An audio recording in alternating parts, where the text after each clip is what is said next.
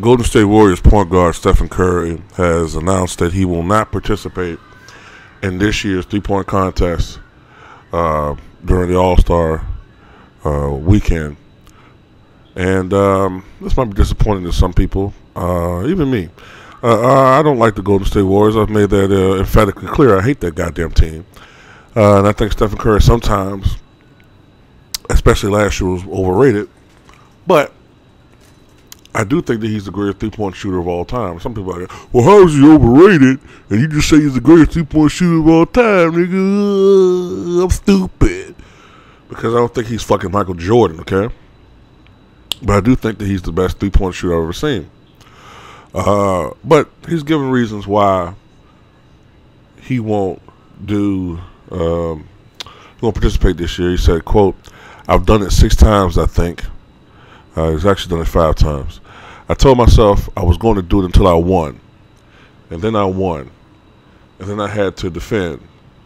And then Clay beat me. So it's a little bit of an eternal battle. We're on to say, it's so much fun to be out there with the lights and the atmosphere, just you and the rim. But I put a lot of equity into that contest, and it's time to kind of move on. He also said, but honestly, this All-Star weekend is kind of the slowest schedule-wise I've had, and I wanted to capitalize off that rest. So it was a tough decision because I love the spotlight of being out there shooting, competing with the field and yourself.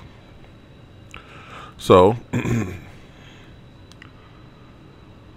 he will not be participating this year. I saw the contestants that are out there, and I don't know. It's sort of like, it's an adjustment.